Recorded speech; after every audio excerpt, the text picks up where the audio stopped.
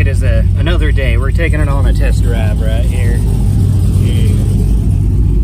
14.2. This is what I got set up here so I can just watch the wideband, but it's right at 14.3. It's pretty good. You got trans fluid? Yep, I checked it. 17, 16, that's still fine. 17.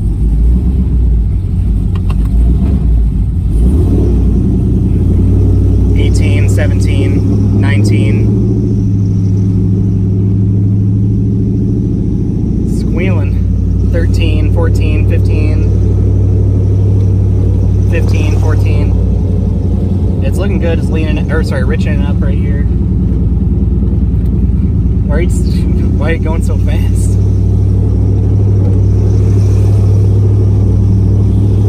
It's looking good. 18. Has it shifted yet? Yeah, shifted to second. But you can check the top and it should say what gear it's in. Second, first. Okay. Yeah, it shows the gear at the top right there. So we are good so far. 17, 18. It's going, guys. Hell yeah. That's awesome. 17, cruising about a little bit lean. You let off, it richens up a little bit. I can hear it rubbing in the back. Yeah. The bump stop is rubbing now. This is driving so good now. You really hear that rubbing. Yeah. It's gonna need to get addressed before it gets any real super dry. It's going.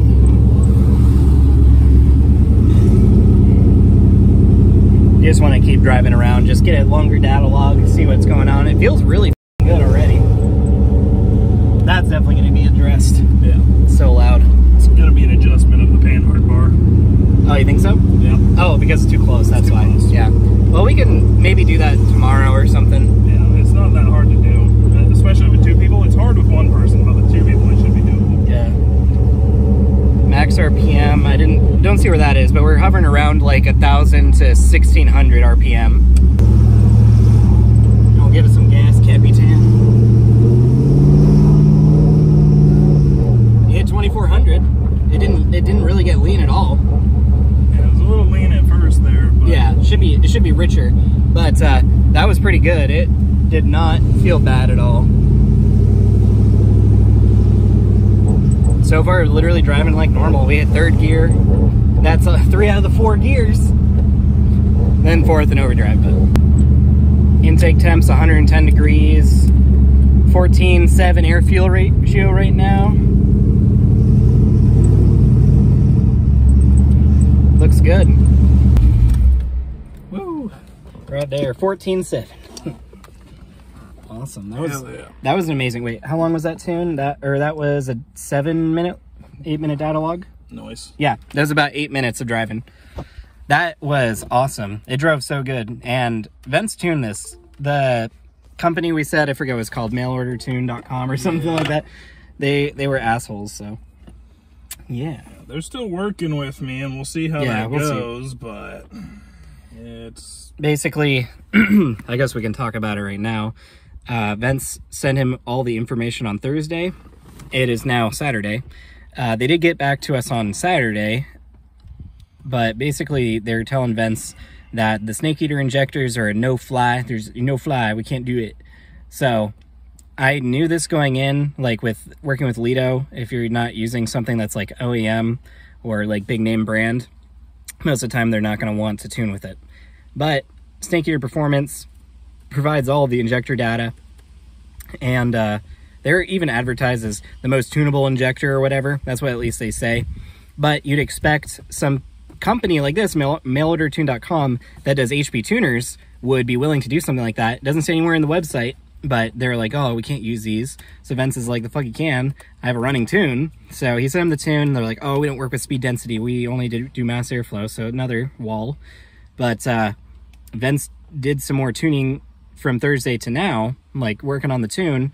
He found something with the injectors and the Corvette regulator. The Corvette regulator is set to run about 58 PSI. And what was it about the 43? So most injectors are flow tested at 43.5. So there's an equation you can find on Summit's website, because Summit's great. And that equation tells you what to do to come up with the multiplier you need for a higher fuel pressure. And then you take your numbers across your flow data board and you multiply by whatever your multiplier is, and now you have your new flow rate. Yep, and basically this entire time we've been fighting the car being too lean this entire time. Now it's like when he first put it on, it was like running rich. So after some more tuning, definitely throughout driving, it needs just a bit more, it looks like, in some spaces. But we got up to 2400 RPM. We have an 8-minute data log for him to go over and make adjustments, and then we can go on a longer drive and maybe even take it up higher, because we have a road down the street where we do testing on. Not for like wide open throttle or anything like that yet, but he can get up to a bit higher speeds, like 45, 50 miles per hour. We got to 40. Yeah, we got to 40, but for, I mean, consistent 40. Yeah. Like we only got 40 for a little bit. That stretch of road is only like 30 seconds or something. This one is much longer, so. Yeah, we're going to go ahead and do some more revising on this, and we'll be back, but it drove for the first time, which is freaking awesome. I guess it drove a couple days ago or whatever when we just did that loop, but this was a good drive, and literally Vince could probably drive this home with how it is acting at the moment. Yeah, it would probably make it as long as I kept it on the back roads. I do want to fix that rubbing though. Yeah, the pan hard bar, since we lowered it, the differential is out a little bit. So this tire on the passenger side is out and this one's in. So since it's in, it's touching the bump stop now. So we adjust it to kick the drive or differential out that way. Not the biggest deal. And then, yeah, more tuning on this. Vince will see, I guess, what the tuner guy says. But with how this is going, he might be needing our money back because we might not even need them. So, yeah, we're going to go ahead and do some more revising, and we'll be back. The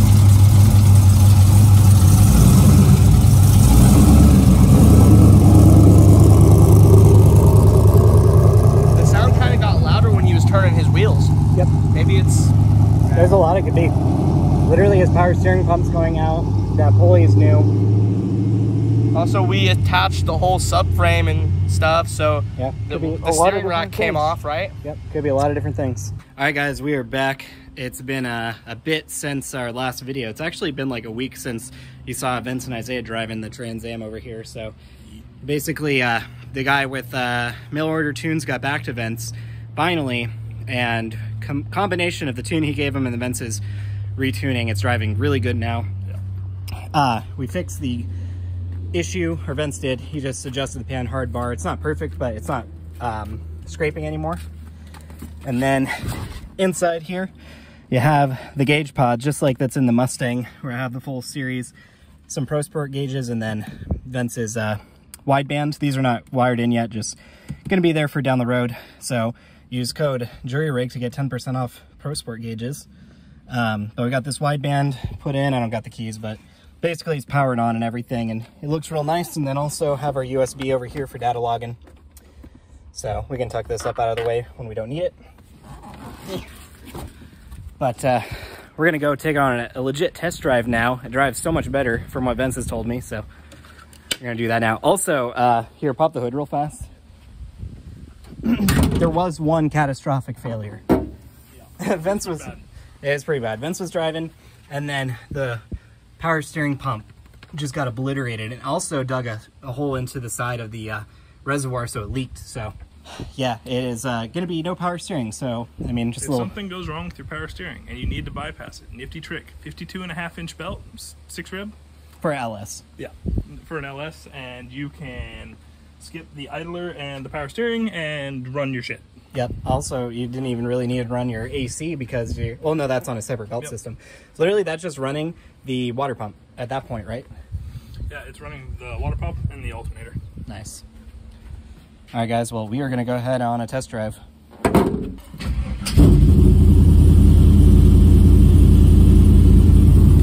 Fired right up.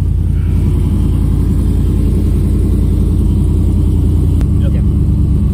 Cool. Yep, running a little rich. Yep. But, a little rich, but that's fine. Yeah, that's fine. Oh yeah, it feels so much better already. Like literally, feels so much better already. Literally just moving. Also, it's, yeah, 14.7 right now.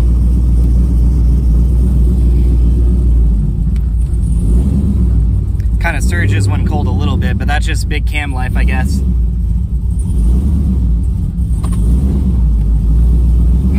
How's the power steering? What power steering?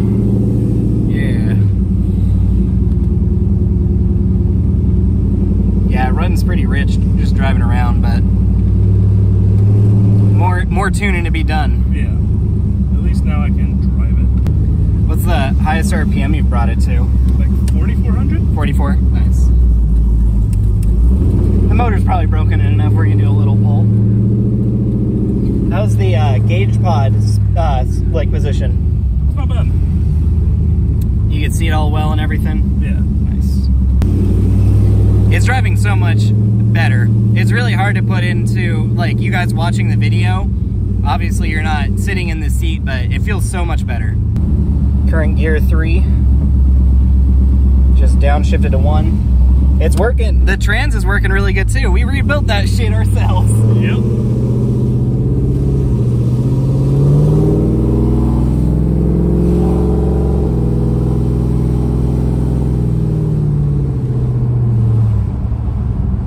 Oil pressure and all that good? Yep, it's in that 60.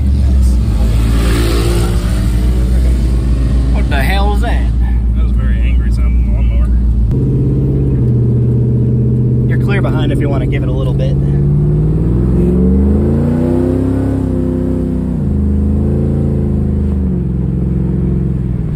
Nice. That wasn't much at all. It wasn't. It got rich after that. Also, you didn't really give it like too much throttle, but we did get pretty high in the RPM, so that's good. Just more data logging. Also, we've only put, I don't know, like 80 miles on the motor, so I don't know what you guys believe in, you know, like break-in period wise, but we want to put it a little bit more miles on it before we really do full throttle stuff. Unless you want to do it right now. I'll give him some throttle. Do it. Oh yeah, that's awesome. That's so awesome. That was 70. Nice. We got a steering wheel sideways like a gangsta. Yes, sir.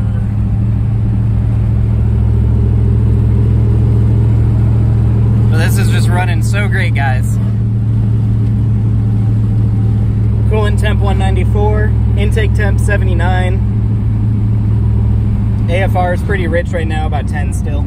Yeah. It doesn't just recover. Because we don't have fuel cutoff during deacceleration. Oh yeah. No knock retard at all. Yeah, all zeros on that. Spark advance, we got up to, at 4,000 RPM, about 31 degrees of advance.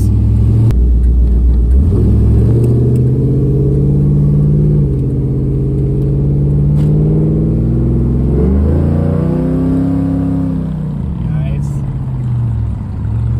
Feels so good.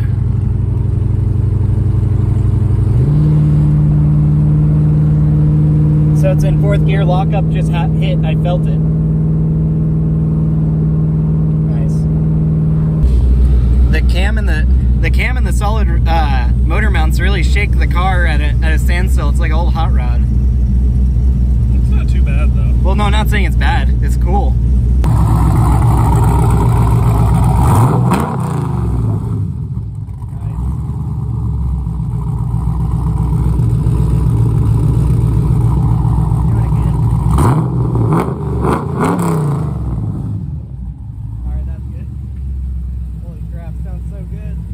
Well guys, that's the sound of a newly built 408 stroker, if you just never heard one, I guess, on YouTube before. I've looked online just for sound clips and they're kind of hard to find.